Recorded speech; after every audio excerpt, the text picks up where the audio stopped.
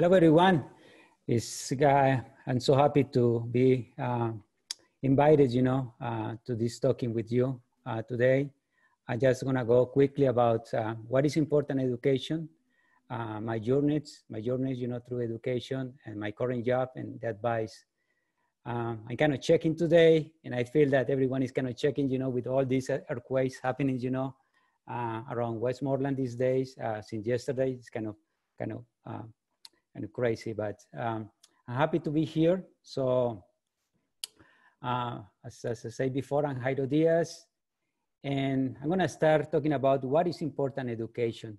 I just wanted to bring to your attention what's going on in our county, in Imperial County. And you may or may not know some of these numbers or figures that I'm showing here right now. Our employment rate is high, it's kind of 20%, 19%. And mostly because we are a seasonal ag sector here that is huge. So agriculture is kind of seasonal. So that's why we are seeing, these high unemployment rates.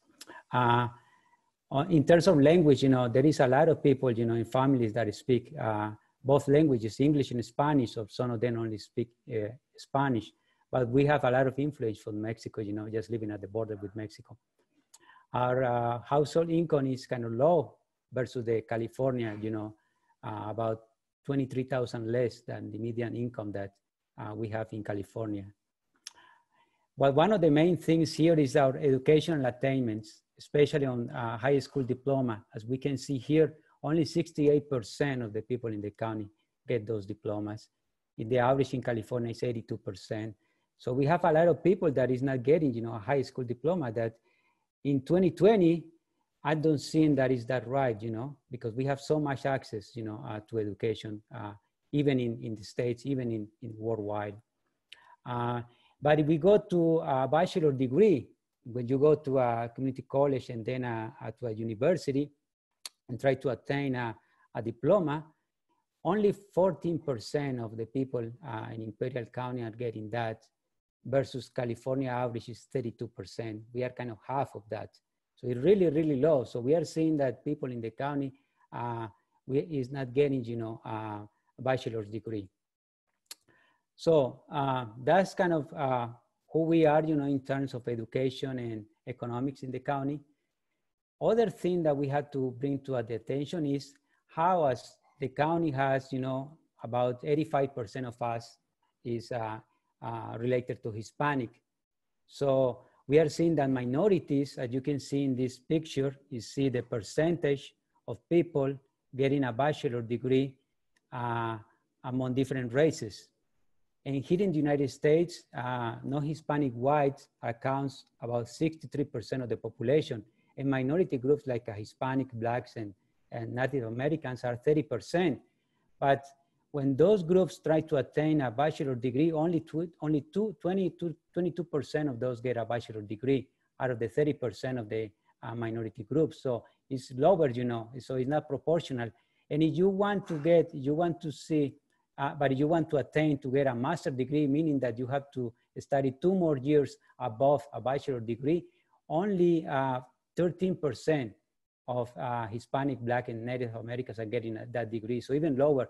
But if you want to attain to get a doctoral degree, that means 3 years above, at least, from the master's degree, or 5 years above a bachelor degree, only 9% are Hispanic. So the Hispanic population, the Black and Native Americans, are not getting into these science and technology engineering degrees.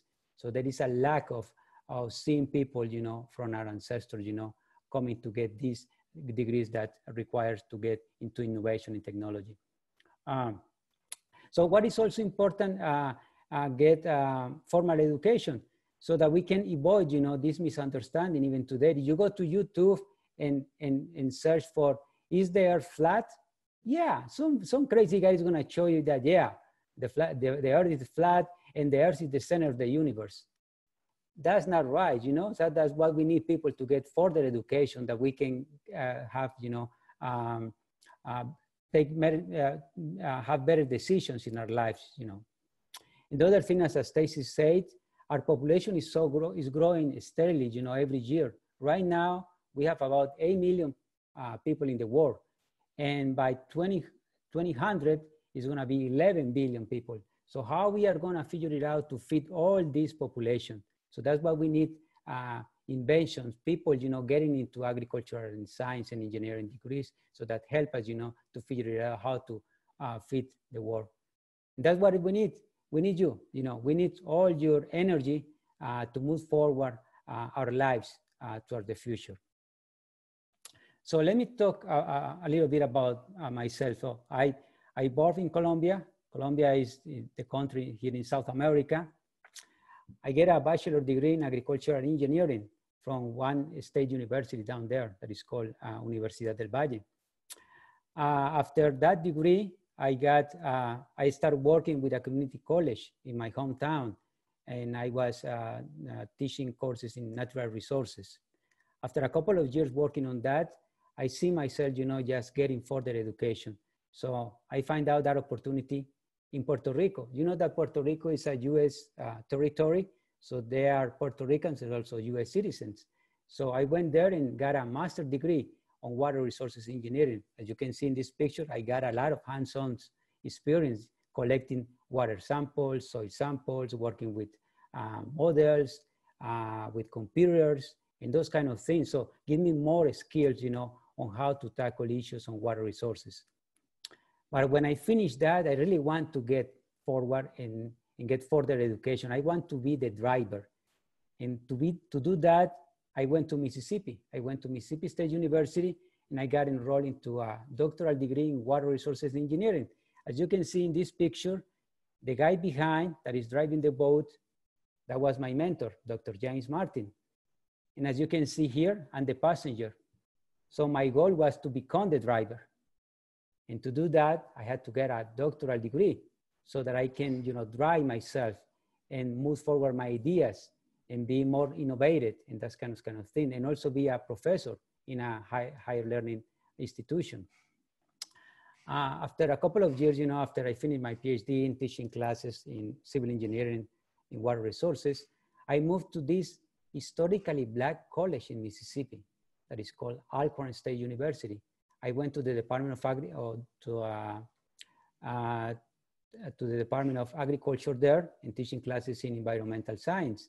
So as you can see in this picture, all these kids, you know, African Americans, when they came to this institution, they have a lot of deficiencies. For me, they were not ready, and they are not ready to get into college.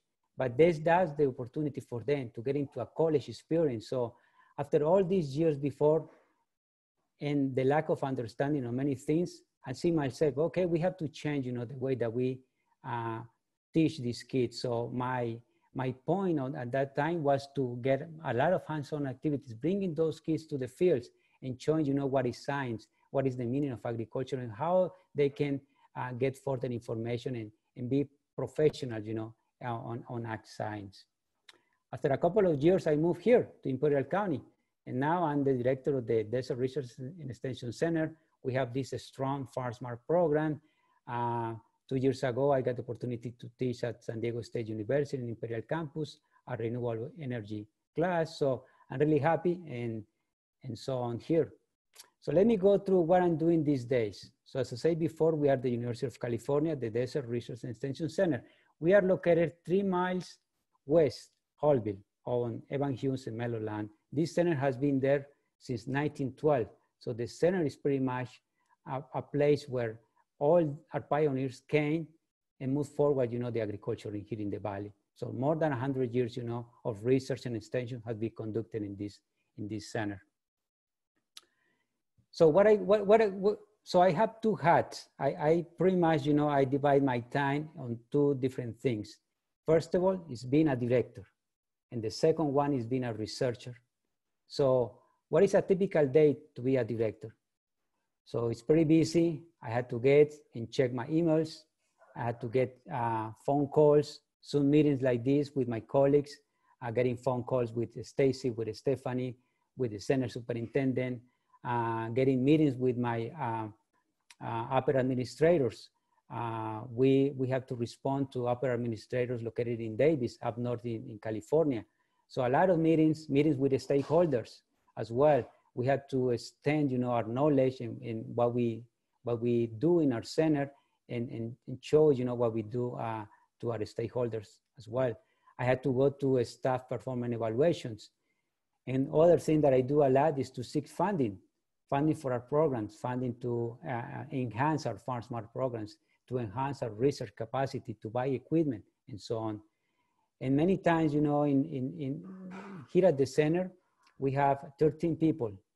And I guess 3 or 4 of them only speak Spanish. 3 or 4 only speak English. The rest are bilinguals. So we have to help, you know, each other. And all these communications are in English and Spanish. So that's an asset, you know, that's what I wanted to advise you. So to get, and if you got the opportunity to know another language, do it, because it's so important for communications. And what I do on my second role is a researcher. So what I do is I need to figure out what are the needs. And then I need to find out the money to pay, you know, and conduct my research projects. So the center provides the equipment and the expertise to conduct research at the center. So as you can see in this picture, this student used to be at IBC, and now I guess she's finishing at San Diego State University. So she was one of our intern students in getting you know, knowledge about agriculture and so on. I have other students, students also that are getting a bachelor degree, and even graduate students too, so that they use our facilities to advance in their careers as well.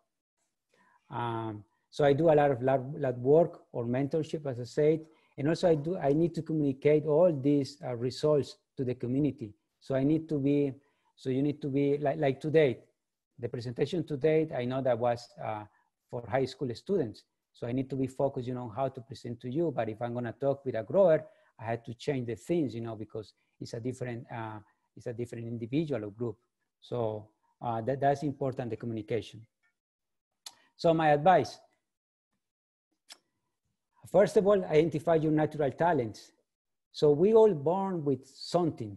We have talents. That's something that's born with us.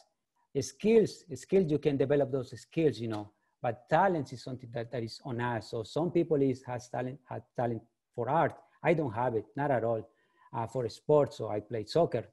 For music and those kind of things, leadership. So you have to figure it out, what is your talent, first of all. And then you have to be really disciplined on this. You have to be really, you have to schedule, and you have to set priorities.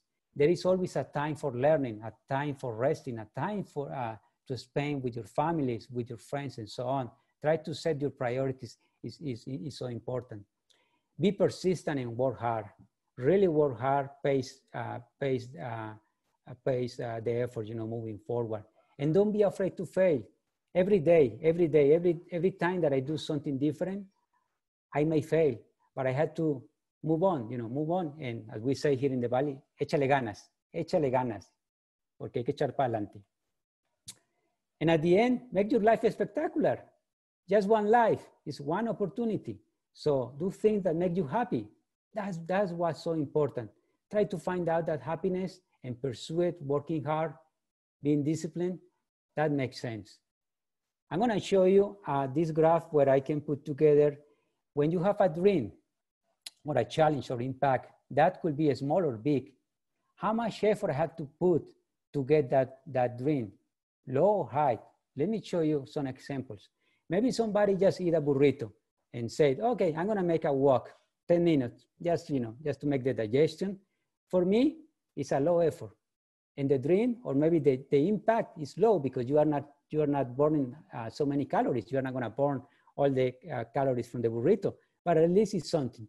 It's gonna do another example. What about if I had to plan to run 50 miles in 7 days? So that's me, because when I turn 47 in July, I see myself, okay, I'm gonna run 50 miles in 7 days. Why? Because I run 4 miles every day and I rest 2 days. So I say, I'm gonna set the goal to run twice and not have any breaks, you know, between my runs. And I said that right to run 50 miles. That for me, that was a dream. It was a big effort, yeah. Every day I was so exhausted. Also, I took vacations at that time. Over one weekend, I just running, you know, for that. So I just spent the time running. So it was a big effort. I burn a lot of calories, but I feel really well, you know, after that. Another example, obtaining a high school diploma. At this moment in the United States, I don't think this is a big dream for many of us. It's an effort, yeah. It's an effort because it's gonna take 12 years to get to the diploma. Every day you have to take and do homeworks, take classes. Today, this time is so difficult for everyone. So it has some effort, absolutely, but it's not that big of a deal because it's 2020. Maybe for our parents, yeah, that was the big deal, but it's not that today, you know, especially here in the United States. But what about to get a doctoral degree in agronomy?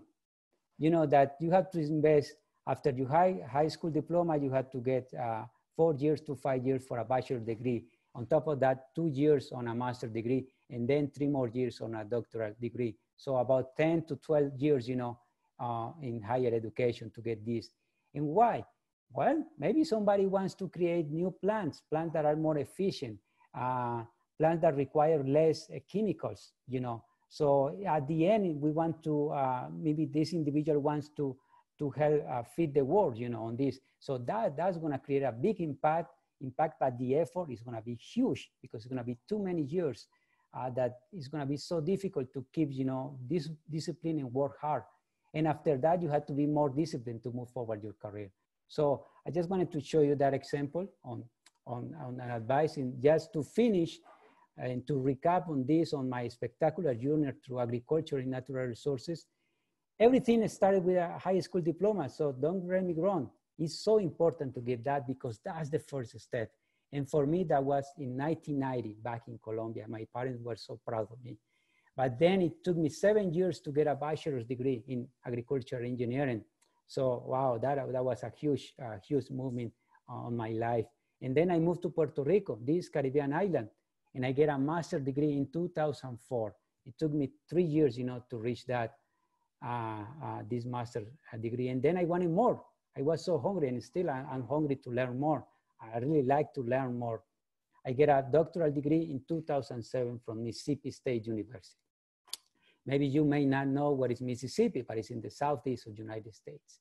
And you may not know that pretty much everything there is white or black, that the Hispanic population in Mississippi is only 1%. That's so seeing myself, you know, as a Hispanic, and then get into a historically black college, you know, and work collaboratively with black individuals. 95% of that Alcorn State University is black.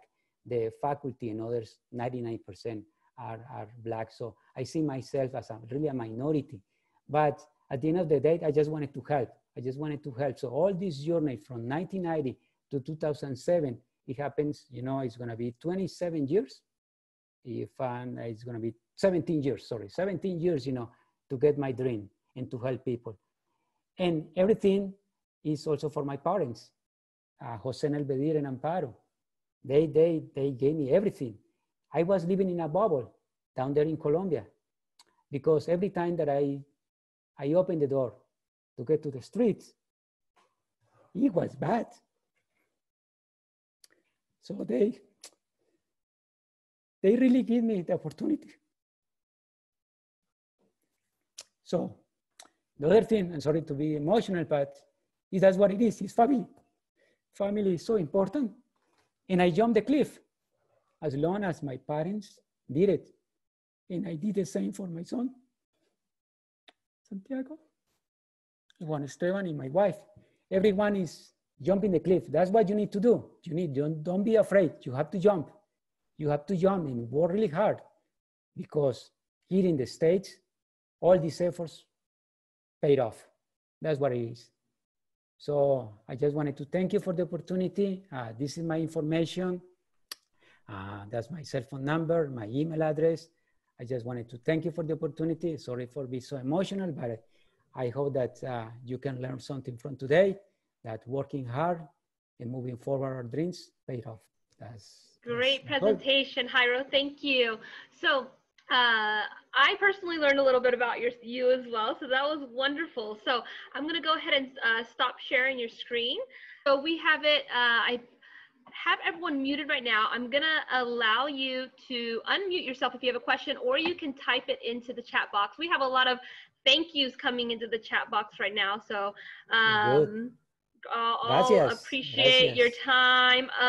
I did incorrectly do the polls earlier, so I'm going to launch those right now. If you want to go ahead, if you have any questions, feel free to start typing those in the chat box. Or if you would like to ask your question of the computer, go ahead and unmute yourself, and I'll allow you to just go ahead and ask those questions now.